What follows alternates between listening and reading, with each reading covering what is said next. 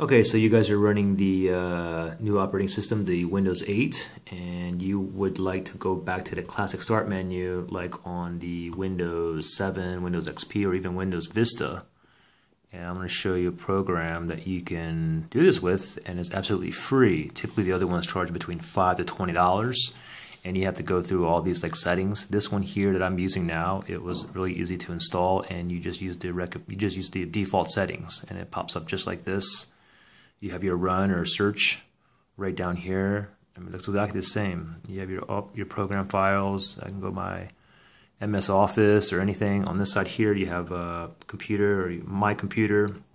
You have your documents, your control panel, and your restart, shut down, log off on here as well. So like I said, it's free, and I am going to uninstall this program. I'm going to show you how to reinstall it and where to get it. Okay, so I just uninstalled it. Now you can see when I click on the start menu here, I get the original Windows 8 start screen. Okay.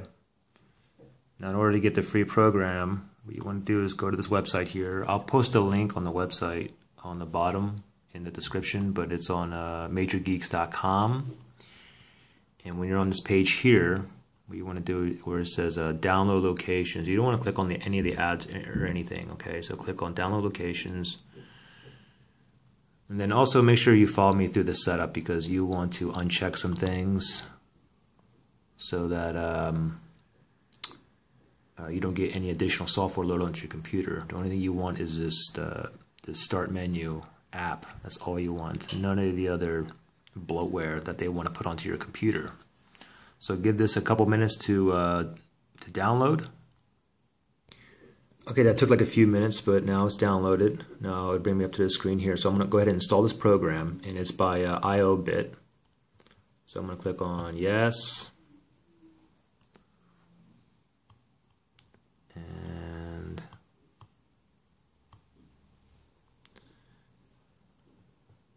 And then from here, we're going to go on, click on next, accept it. That's fine. Default location, that's fine right there. Give this a few seconds to run.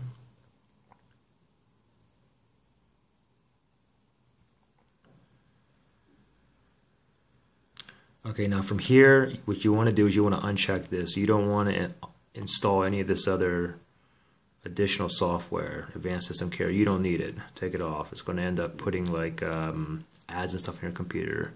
So uncheck it and then click on finish.